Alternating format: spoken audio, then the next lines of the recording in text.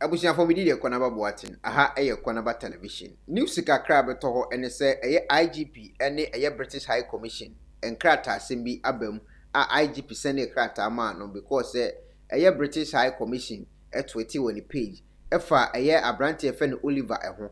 Na asem na oka ewo mu enyina ne se Oliver Becker Verma, convener of the Face the Country movement, arrested again. I understand for the motoring offense on his way to court. I will be interested to see where this goes. And what 20 way edit 20 page.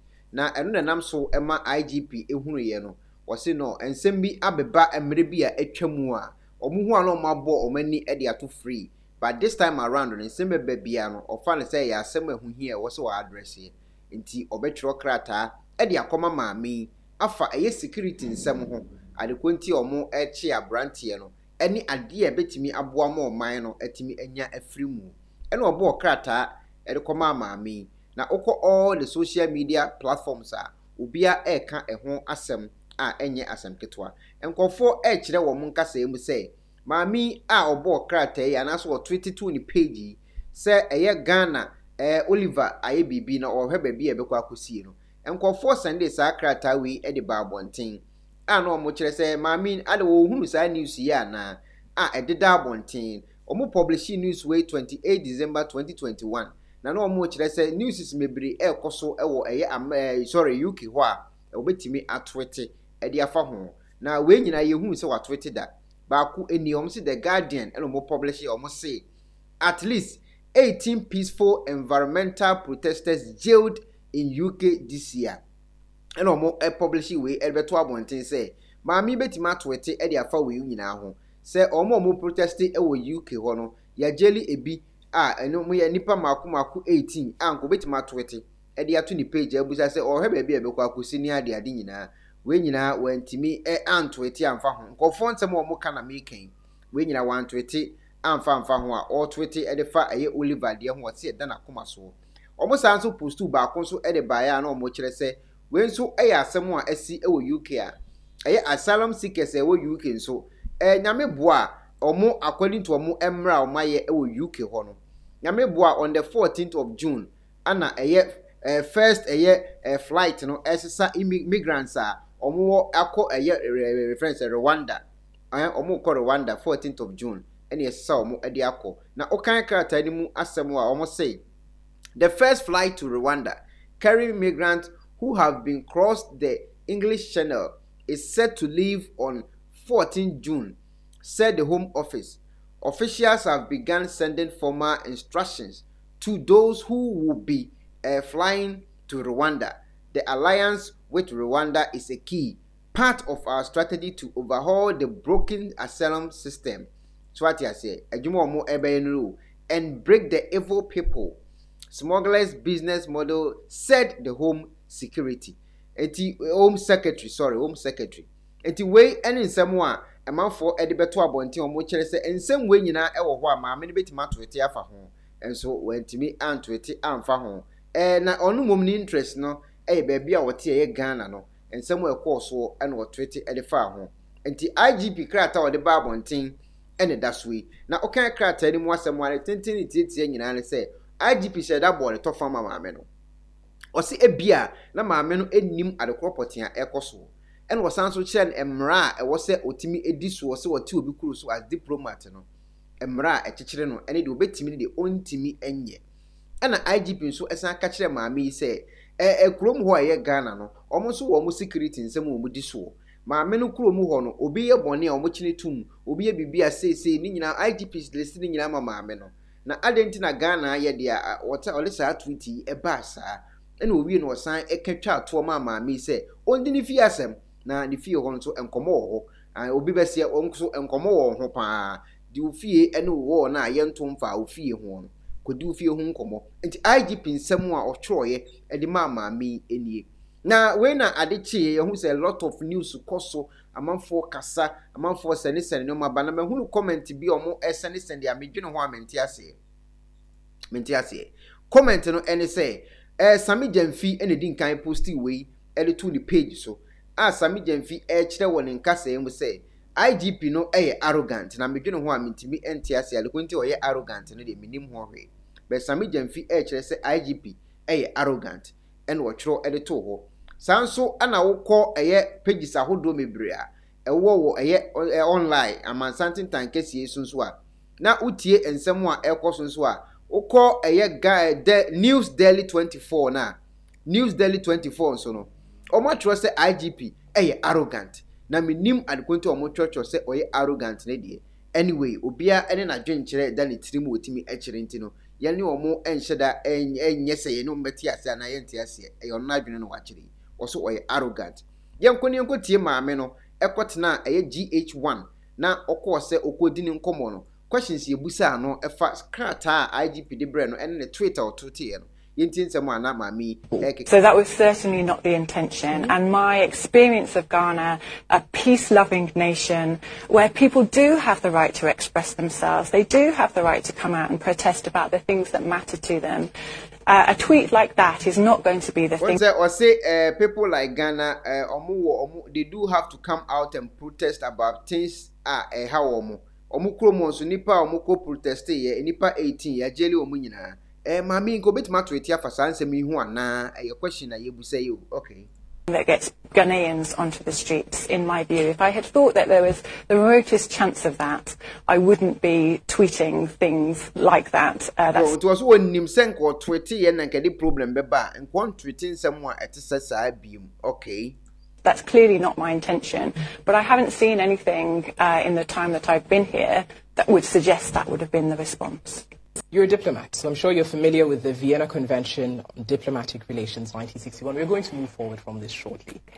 But what's the violation of this convention? Because it states, and it was mentioned in the letter as well, that it enjoins diplomatic missions not to interfere in the internal affairs of their host country. Was it an interference? So I believe that commenting on something that is of great interest to a lot of people in the country is not interfering in the affairs of that country. I think that there is a significant and important difference between the two. Right, which isn't appropriate. Internal security matters specifically is what he said. Do you feel like it was received wrongly? So it is clear from the reaction that it has not been received in the way that it was intended. What response were you looking for from that tweet? So I wasn't after a response from the IGP at all. When I comment on social media, I comment about all sorts of things in which I'm interested. I suppose to show people a bit about me, to try to open up what it is to be a High Commissioner in a country like Ghana, what it is not just to be me as the High Commissioner, but also me as a person. So I'll tweet about the places in Ghana that I've been and found beautiful or interesting, the people that I've met and so on. So I don't necessarily look for any response. Now, you did mention that in putting out such, with your position as a diplomat, you ought to understand the people, right? You mentioned that in your earlier comment. The IGP put forward a quote in his letter saying "Diwufia sem," which sort of means, I mean, it was explained in the letter. I'm sure you've read its meaning.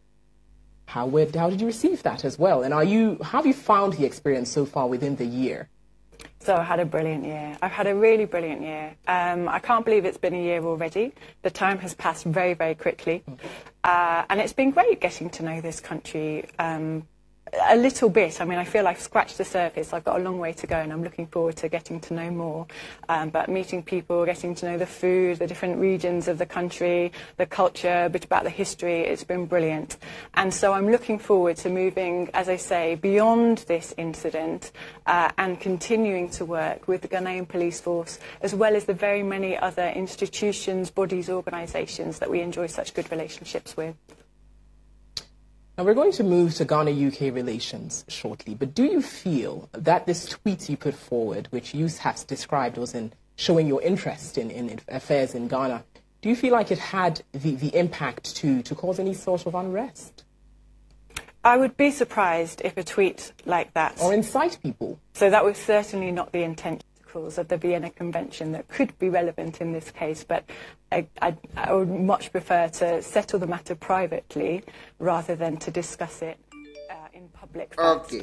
Okay. Eti yati maame nka o say obe solve problem privately. than so be discuss public or your right now or entitled to her opinion. Make us be Eddie Achram. Ghana for mo bashi IGP no. Ebi anamo apply visa me mbanse moda nti munti de yekan ase. Se wa apply visa ana ya banse woda o. Ubenya feelings na mebe kan. Se broni e banse visa. Obetima hwani no asere. Hey, I'm sorry I cannot give you this letter. Thank you please. Sorry next person. Obetimi asere hwani. No, I can't. I'm sorry. I cannot grant you this visa. I'm sorry. Thank you. Next person. Ma kwa ma onchiri mukura. To Acquah American embassy. Am ya banso visa da. Wako UK embassy. Ako ye interview da. Minim wow mo comment sa IGP ni arrogant no. Se mo sianko fo 101. Eni o ma di nkomo. Ama o matimi afi o mo sen. Ama afi awoda. Nka Maame ne te wosere nka mahunu se sere na wosere na different issue kra. Hu se broni afi ne sen sere kire wo a masa bibi ta ya kire ha o. Enye bete sa. Mu a uti mi da mi Israel ha na mete. Wo Israel ha na se wo se IGP na dia wa ye no ye arroganta. Na se wo so ye bema ko Twitter sisi e. Ne ko Twitter eto ye Twitter ko wo so ye bema na wo hwewa ko Twitter na Netanyahu kura de okọ ne tweet page abenya ne sisi e na kwatwiro gu wo se Hamas gane Israel fonto kan ye hwede besi o de kwara kwa type gu o de so ye be ma na wo hwe na ti Israel ha na so wo se IGP de waye wo Ghana no wonte ase a ko Twitter sisi e na kwa type Netanyahu din na kwatwiro gu ase me hwede besi wo Hamas gane Israel ntem twiro sa keke na de sende na wi akona kwada na hwedi nke beto Israel Kofi Adoma ahweme a mumuza Kofi Adoma oba Israel ha no ne camera ode ba Israel ha no ekwan ofa so odi wura mu de mumuza no nkere mu ha wo si bra ya ansa no ode camera ewura kurum ha no wura mumuza no nkere mu mumuza wura mmemme nkasa mumuza Kofi se ekwana base oba Israel ha no ana ode cameraman eba one ne ehwini bobom nam no camera no ekwan be no fa so odi wura kurum ha wura mumusa no nchirechiri mu nchira mu emrofo no news no de eye bone ne nkwa abontin o de eye bone no nkwa abontin Maame ni kurom ho ye jeli nkofo mo ye protesters ni ade so on Twitter ade no 120 ko bitima Twitter eno ma mebire koso nkofo beto news nkofo nya adwuma nye onko quarters wo 2020 ni nyina Mamu mfa nse mutirim wo Ghana ho entwotwo comment nya IGP arrogant se wahia broni a wafe ne sen ase wo kire wo da ho ka be hunu se wo fe ne sen ne kura na eche se nkuwa mu na ba bia memi we de me de minim de meka minim ba bia wo Juni ni wo ye adwuma sa time no Juni ni yo eye adwuma no obetima ya aye coffee kura ma obetima sere hey I love you hey how are you is ya mudi onu be di agora sere ye de obebia